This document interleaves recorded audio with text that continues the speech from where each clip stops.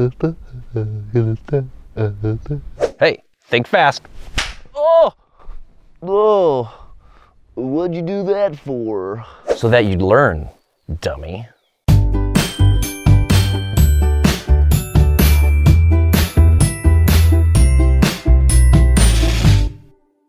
Good morrow and welcome to Pro Photo Tips. My name is Josh Cripps and you can find me on Instagram and Facebook at Joshua Cripps Photography. I'm sharing 7 of the best life lessons that I've learned by being a photographer. One of those is sometimes in order to really learn, your lessons have to hurt.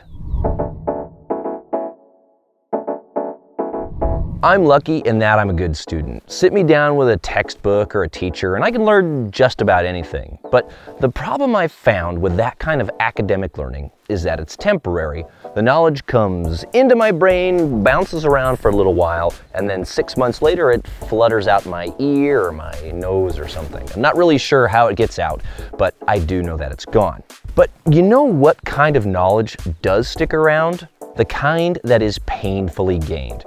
If some lesson hurt you to learn it, then I guarantee you're gonna hold that lesson dear for a long time to come.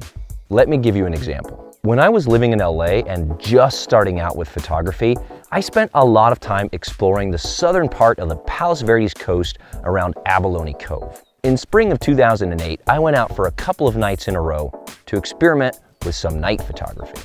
So I cranked the ISO on my trusty old Nikon D750 to a whopping 1600 and took some really awful photos.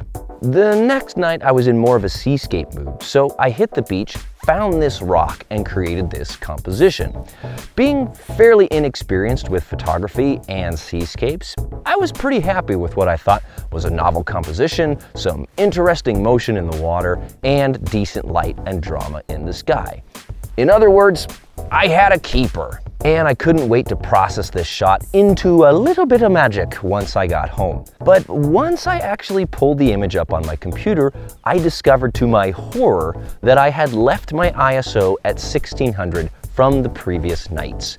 And on the D50, 1600 ISO pretty much looks like you just took a Brillo pad and scrubbed your sensor with it. Here's a close-up of the image. You can see how much of the detail is obscured by noise. Crap! My amazing photo ruined! Well, you can bet that since that night, I have double and triple checked my ISO before every single shoot. Here's another more tragic example. Yes, that is my camera falling lens first onto a rock. A first-person glimpse into a $750 blink of an eye equipment loss. But you know what? That $750 lesson has stuck with me, and now I always make sure my tripod is perfectly level and secure before I take my hands off of it. These kinds of mistakes suck. They hurt, they're expensive, and they wound your pride.